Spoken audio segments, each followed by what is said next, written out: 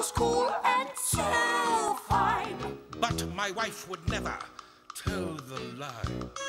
It's over in chapter 39 of Genesis. It established itself after the initial reputation and the initial success as a school's favourite. So now you've got a whole generation of school children who've sung in amateur productions at school, their parents now who are also in it, and new kids coming up, and so it's a self-perpetuating phenomenon. Well, it was obviously written for schools, and it's great that schools do continue to do it. And I think one of the reasons is that Tim Rice's lyrics are as fresh as they were when he originally wrote them. It's timeless, it delights children, and the delight of children will usually delight their parents. And I hope that it's always done in schools, because that is where Joseph is at its absolute best.